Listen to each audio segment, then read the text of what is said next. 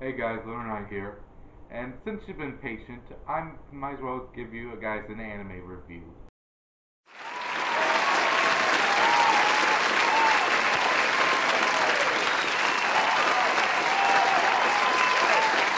And in honor of you guys, I am going to review Powerpuff Girls Z. Because clearly if there's a letter after the title, it's a completely different series. So we start off in somewhere where we're seeing a scientist and his son doing an experiment. It gave each of them their superpowers. Here we go. Right.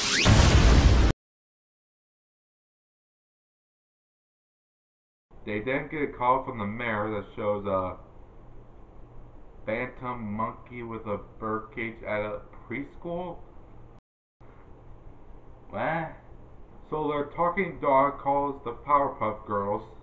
Just go with it. We have a stomachache. We're going to the nurse's office. Be back as soon as we can. I'm just a side character in anime. Why do I care? So they do a Sailor Moon transformation and talk to a mirror communicator. Mojo! He's at a kindergarten! But why? Who cares? Let's go! I guess that's all the explanation they need. Go get him, Giles! Thanks, random talking fish. Let's go fight that talking monkey. The girls made it to the school where they fight Mojo with hammers, yo-yos, and Fucking bubbles! look out for the product placement! I don't like how they're close to each other like that. So the girls are having ice cream. I am dead serious. And so Mojo and the professor and his son are having ice cream too. And Mojo summons his robot, but the girls attack the robot, making Mojo take off. Why didn't she do that before?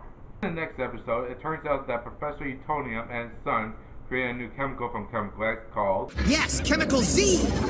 Genius! Huh? Snow? In the middle of summer?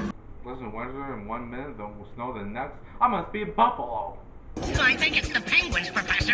Yes, the penguins. They're trying to take over the city. There's also polar bears watching Glee. So Campfire Chemical Z and an iceberg, blowing it up and breaking it apart into tiny pieces. The first one given to Blossom, the second one to Bubbles, and the third one to Buttercup after saving little kids. And one to the dog. And the black crystal goes to the monkey. What are we gonna do? Get me out of here! Huh? Well, that was strange.